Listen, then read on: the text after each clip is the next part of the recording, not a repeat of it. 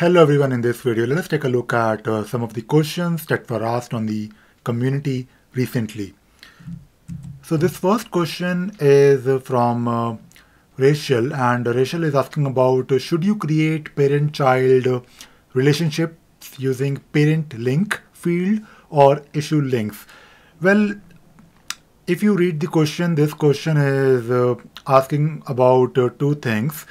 In Jira, you don't really have a way to create some kind of hierarchy out of the box unless you're using some add-on. So let us say if you're using some add-ons like portfolio or structure, you can definitely create some structure like parent, child, or maybe grandchildren.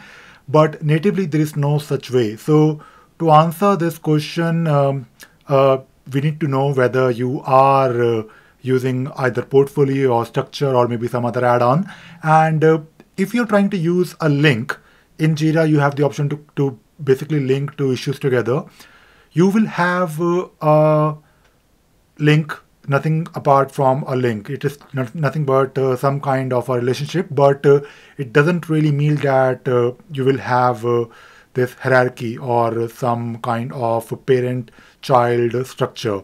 However, if you're using, let us say, the structure add-on or an app, you will be able to visualize this linking, this relationship on a board. Similarly with portfolio, if you're using portfolio, you have the option to use a field that might help you in defining that one issue is a child or a parent of the other issue. So it really depends on what add-on are you using. If you're using both of them, then you need to basically ask your Jira administrator for which project I should be using issue links and for which project I should be using the field. So I hope it is clear now. Let us take a look at the second question. The second question is from Daniel, and Daniel is asking about comment box when I close the task.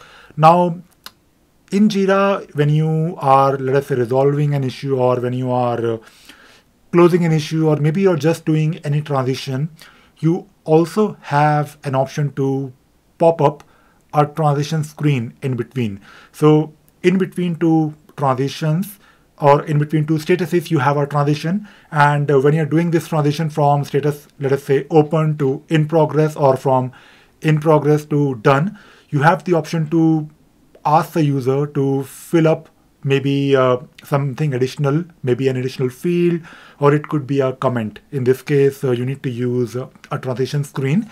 And when you add a transition screen, you will automatically have a comment field apart from any other field that you may want to add.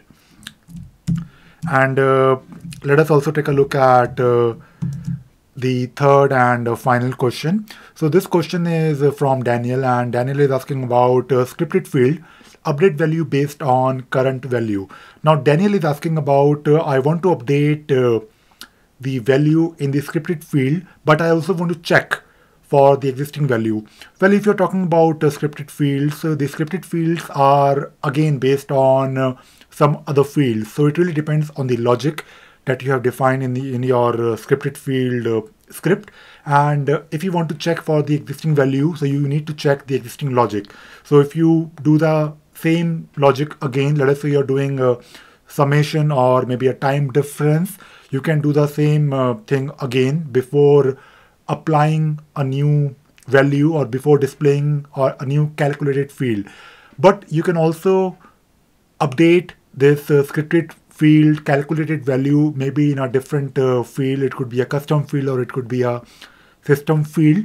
And you can always retrieve the value of a custom field before updating it again. So I have already provided an answer, and if you take a look at these two links, you will get some idea about how to retrieve the value of a custom field, and you will be able to know more about how scripted fields work.